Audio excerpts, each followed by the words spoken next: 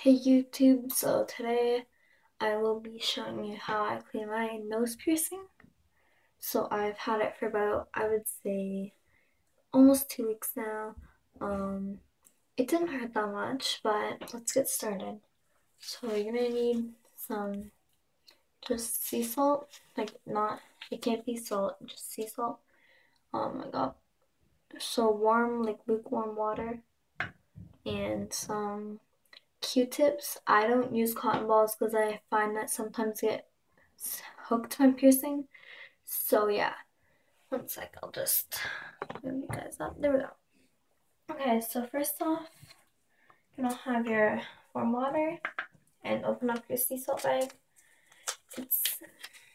And you gotta clean it about, I would say I clean it about 4 to 5 times a day, and I've had no problems with it. So just add a little bit of sea salt, not like I just added like that much, just a little bit, enough to cover the bottom because I'm only filling my container up, not that much. The guy said I had another container but I broke it.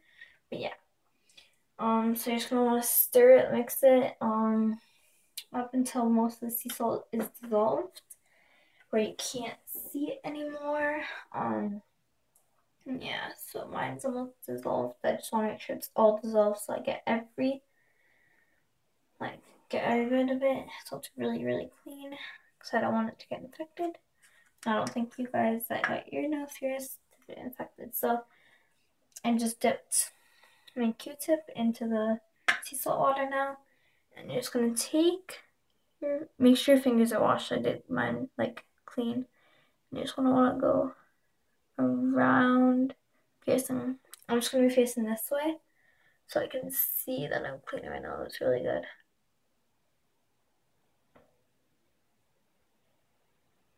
But I just don't want it to get infected. I'm scared it's going to get infected or something. Like right now, it's at the stage where it's, I don't know, just a little bit red, I guess. So, yeah.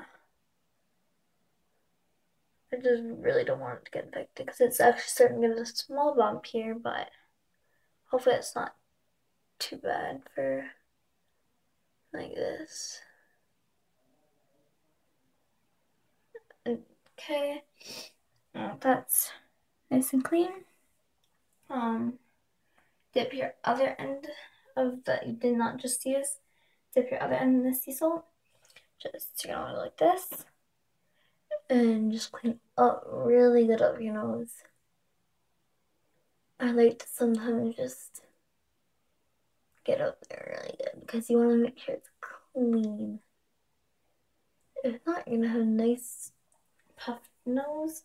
So I'm trying to clean up one more time to make sure it's really clean. So do the same thing. This time I'm gonna grab another Q-tip.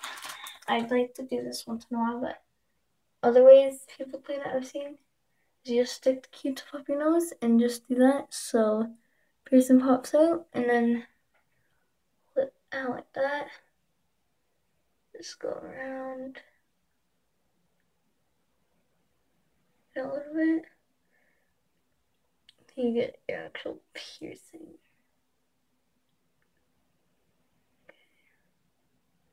And just stick it back in. Mine does hurt a little bit, but that's okay because I can get through that. Okay.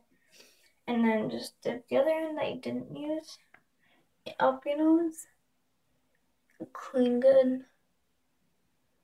It's gonna probably sting a little bit, maybe, if your my piercings don't heal very well, like that quick and everything. So I'm just sort of drying it off with the one that. There we go. Just the one that I just grabbed. Just make sure it's really, really clean. Okay, so I'm pretty much done the video for today. Just make sure that if you want to have nice, clean piercing, nice, pretty piercing like mine, well, it's pretty good. Like I mean, it could be better, but so yeah, that's pretty much the video. I hope you enjoyed. Comment down below if you have any issues with your piercing, like if it's not healing.